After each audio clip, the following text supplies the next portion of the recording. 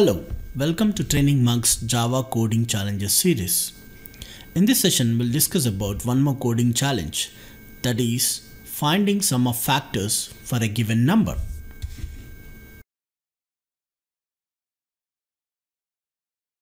Now, let us understand the logic. First, we'll understand what is the definition of factor of a given number. Example, suppose if I take a number called 10, now let us understand what are the factors. So from 1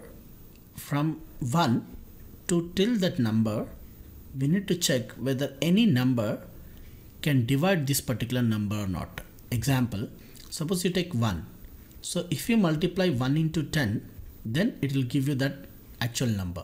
So I can say that for 10, the factors, if you write, now 1 is going to be a factor, because if something is multiplied with 1, it is now going to give you 10. And similarly, if you take 2 into multiplied with 5, then it is going to give you 10. Then I can say 2 is also a factor for 10. But when you say 3, if you multiply with anything, so it does not going to give you 10. So we cannot say 3 is a factor. Like that, 4 also will not be a factor. Now let us take 5. 5 into 2, then it will give you 10. Then I can say 5 is a factor. Then similarly, 6 is not going to be a factor. 7 also it's not going to be a factor. 8 also is not going to be a factor. 9 also is not going to be a factor. But 10 if you take, because 10 into 1, that will give you 10. So I can say that 10 is also the factor for 10. So we know that universally 1 and then the number itself are the factors. So we need to check from 2 to the number minus 1 whether each number is divisible by the 10 or not. So programmatically, how we are going to find out the factors? So we know that from 1 to the number, we need to check whether this number is divisible by that number or not. So if I say 10 remainder 1, the remainder is going to be 0. Similarly, 10 remainder 2, the remainder is going to be 0. If I say that 10 remainder 3, remainder is not going to 0, then I cannot say 3 is a factor. Like that, I need to run this loop till 10 remainder 10. If this is 0, then I can say it is a prime number. Now our code is to find out all the prime numbers, all factors of a given number, and then we need to calculate the sum. Now in this going to be, in this example, the sum is going to be 1 plus 2 plus 5 plus 10, which the output is going to be 18. So this is what the logic is all about. So let us write the program for this. So let me open the Eclipse. So now I'm going to create a new Java class. So right click on my package. I'm now creating a class. Now I'm giving this class name as sum of factors of a given number. So I'm selecting my main method, click on finish. So I'm deleting this line. So now here I'll take that number as an input. So to take an input, we require a scanner class. So I'm now initializing my scanner object.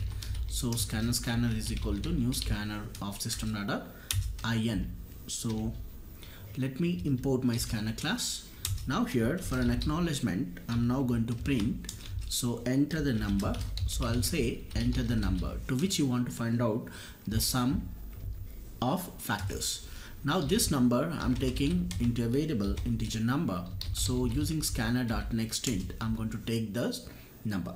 So now what I'm going to do? So now I need to run a loop and then have to check. So here you can do it in while loop, you can do it in do while, or you can use it in for.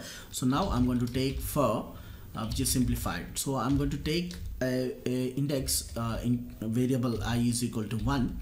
Then I'm going to say I less than or equal to number, and then I plus plus. So now what we are going to do is, if the number divisible by I is equal to 0, then we need to perform the sum.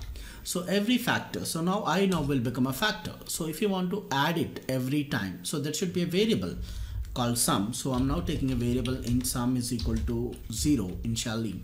So now I'm going to say sum is equals to sum plus I.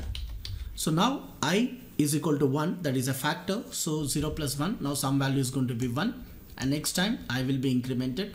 So now if number is remainder 0, then sum will be assigned will be added to this I. Like that, every factor I will be assigned will be added to the sum variable. So finally this is what our result is going to be. So after the execution of this first statement, now I can print that system.out.println.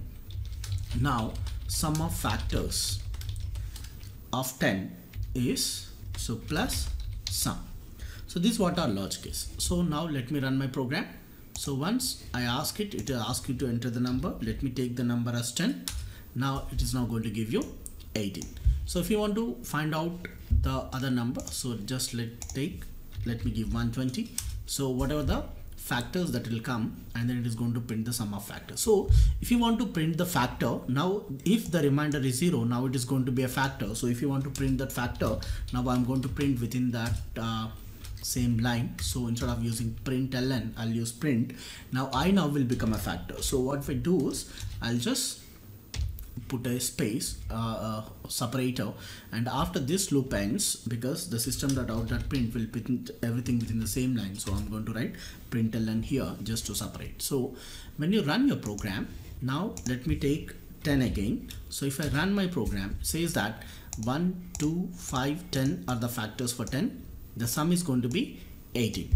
So when you're going to run this, then let me take another number, 120. Then it says that these are what the factors for the given 120, and then the sum of all these numbers is going to be 360.